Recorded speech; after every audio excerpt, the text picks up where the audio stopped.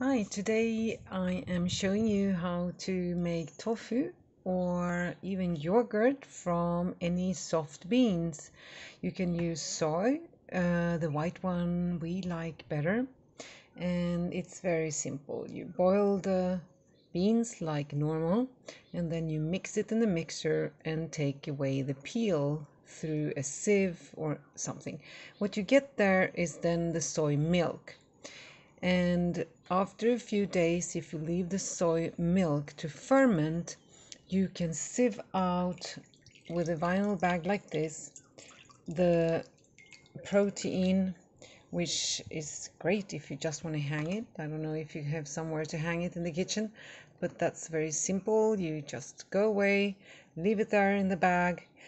I got these bags in Sweden when plastic bags were not legal anymore, and then I bought those, that you buy fruit in, but today we use them as sieves here, and it's really practical. So we sieve everything, our herbs, our soy, and that's it.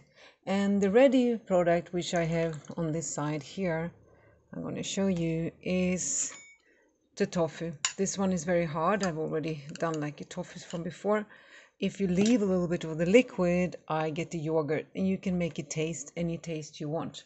If you are in a hurry and you want to ferment it very well, you can use green tea leaves, and you just add a few leaves to the soy paste, and it's going to separate the water.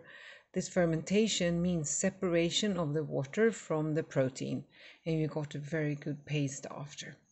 Good luck!